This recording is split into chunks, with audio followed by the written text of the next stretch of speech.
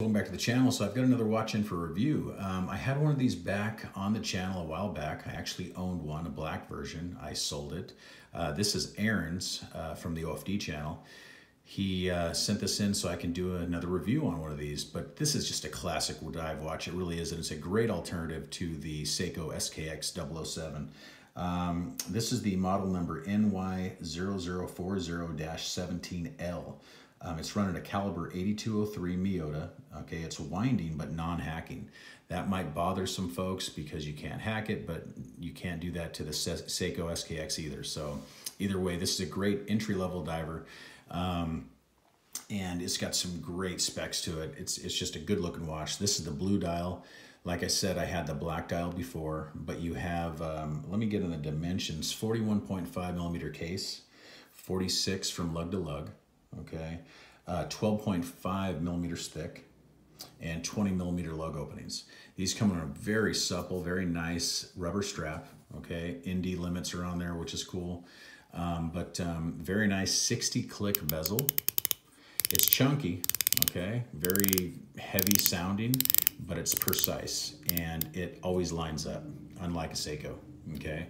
You got your crown at the 8 o'clock right there, and it's a nice size crown, and I like it at the 8 o'clock because it doesn't dig into your wrist, okay. Brushed up on top, polished on the sides. The polishing is just amazing, very high polish, looks really good, done very well. The bezel's completely brushed, and it's got very nice cutouts for the grip, okay. But Citizen is a great watch. I mean, these divers are amazing. This is the Promaster line, Citizen, 200 meter water resistance, of course. Not a sapphire crystal, it's probably a mineral crystal of some kind, but just the case, the way they polished it, everything on the underside and on the sides. I mean, the attention to detail is there. These can be had anywhere between $200 to $300. They're supposed to be discontinued, but it looks like you can get them overseas from like Europe, places like that, Japan possibly. These are great watches. If you look, let's unscrew it. I'll hack it. Well, it doesn't hack, but let's go like this so we can see the dial a little bit. Do that classic 10 o'clock, 10:10. Let's screw in the case or the crown. But Citizen automatic up at the 12 o'clock, and then below that towards the 6 we have divers, water resistant, 200 meters. I like that red triangle, that red arrow up there at near the 12, and then that red at the bottom in the 200 meters. That looks really good. Applied markers all throughout. Very beautiful blue. Okay, you can see that. Has that inner chapter ring as well. Everything lines up, unlike a Seiko at this price point. Day and date function, really cool is the date wheels in black. So that looks really good instead of being in white, which is very ugly in my opinion. Just doesn't match, and I hate it when they do that like they did on the Seiko SKX, but oh well, that's how they do it. Nice chapter ring, or not chapter ring, nice bezel insert, okay, numbers and everything. From what I understand, it's got great lume. We're gonna do that. We're gonna check that out, but let's put it on the wrist first, okay? My 7.5 inch wrist. Let's put that on. And this is a really nice fit because it's only 46 lug to lug. So it's very nice. Okay, here we go.